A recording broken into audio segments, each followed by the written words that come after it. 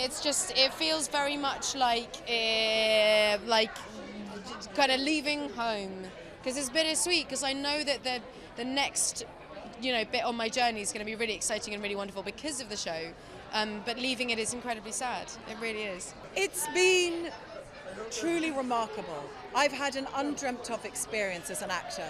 As an actor, you cannot ever hope to be involved with a project like this, to have a regular wage, to be a part of not just a success, but a phenomenon that has been a main point of popular culture for these times.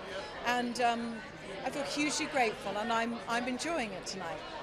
It's so strange that, to speak as somebody who's been in all 8 seasons and was in the very first season, we had no idea at the start what it was going to turn into.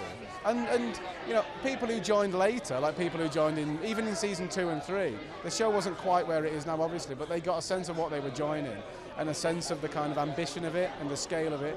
But back in season 1, we had no kind of idea, and it was a real gamble for everybody. It was a real gamble for HBO to do a fantasy series. They'd never done one before. To be honest, I'm slightly overwhelmed, especially coming in here. It's kind of like, wow, this is pretty insane that this is finally over. I mean, it's kind of felt like this is something that is never ever going to end, and here we are ending it in the most spectacular way I think I've ever seen. Well, I'm feeling many things, but a big thing I'm feeling is excitement for what I'm about to see, because I haven't seen anything, and I'm a huge fan. So I'm as hungry as everybody else for some more Game of Thrones.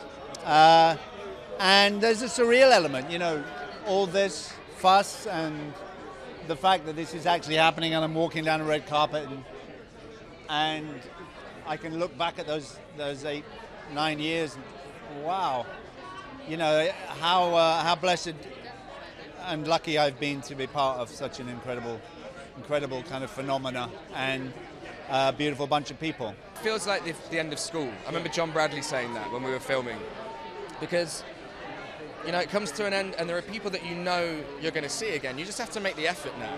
You can't rely on those 6 months in Belfast every year where you're going to get to hang out and spend time with your mates, but you've got to try. And people are busy, it's chock full of really, really talented actors, a few heroes of mine as well. And it's going to be hard to pin them down. We have such an amazing team. They're like, you couldn't have asked for a better group of people and a more talented group of people, and it's just like bittersweet, really, that it's coming to an end. I think it's lifted the bar on how we tell stories, especially over a long period of time. Serial-wise, I think it's extraordinary, and also the characters and the depth of the characters and the amount of characters. I think I'm going to miss the stunt department, because those guys are the best stunt department in the world. What they have done throughout every single season is amazing. Then I'm going to miss Dan and David, because they've actually become very good friends of mine.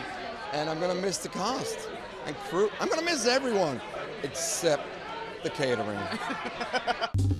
Well, hey there, GMA fans. Robin Roberts here. Thanks for checking out our YouTube channel. Lots of great stuff here. So go on, click the subscribe button right over here to get more of awesome videos and content from GMA every day, anytime.